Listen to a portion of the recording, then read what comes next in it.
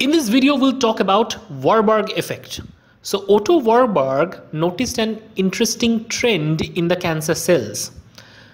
So the cancer cells preferentially use glycolysis for their primary source of energy production. Even if oxygen is present, they don't use oxidative phosphorylation for energy generation. Instead, they utilize glycolysis to make several intermediates that can be useful for their growth and survival.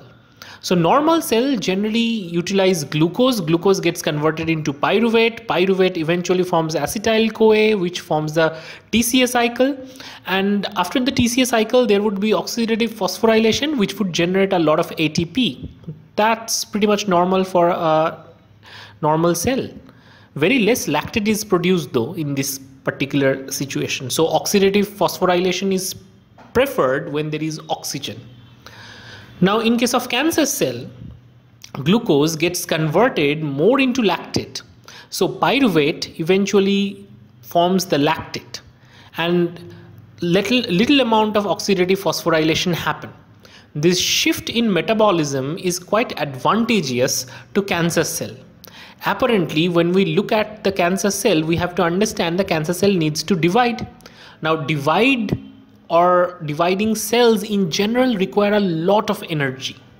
But if we think in that term, it's counterintuitive, right? Because cancer cell needs energy. Glycolysis produces less energy compared to oxidative phosphorylation. So how does this thing work? So the energy efficiency terms for cancer cell is balanced in a different way. First of all, glycolysis produces only 2 ATP molecule, that is less efficient than oxidative phosphorylation. But in order to optimize, cancer cell upregulates the glucose uptake. So several GLUT1 transporters are upregulated into the cancer cell, which brings in more and more glucose, ensuring more and more energy can be produced. Biological advantages are plenty, because the glycolytic intermediates provide the raw materials for making new nucleotides, amino acids and lipids. All these raw materials are required for cell division or making new cells, and that is crucial for a rapidly proliferating cell like the cancer cell. Now the lactate that is produced in these glycolytic events, eventually that is produced after these glycolytic events, would actually drop down the pH of the environment. That helps the tumor cells to evade the body's own immune system.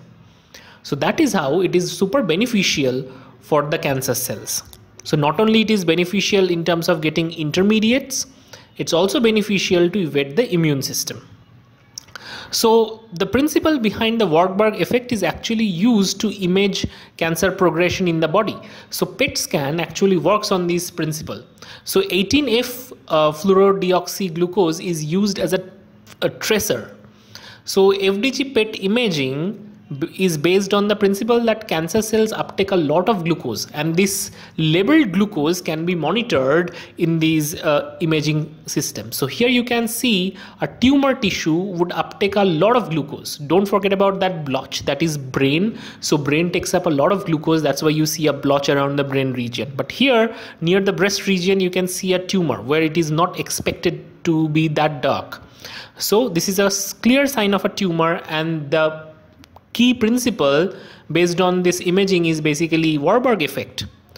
So it has several clinical implications. Given that cancer cells prefer glycolysis, several particular inhibitors which block the glycolytic enzymes such as hexokinase inhibitors could be a good cancer therapeutic. Now, so what we learned? We learned that cancer cell has a weird sort of trend to use glycolysis as a key energy producing procedure instead of oxidative phosphorylation. So it always prefers aerobic glycolysis, and this is kind of like a metabolic reprogramming, and glucose uptake by the cancer cell is exploited by using a tracer to detect cancer in the body of the patient. This is the fundamental principle of PET.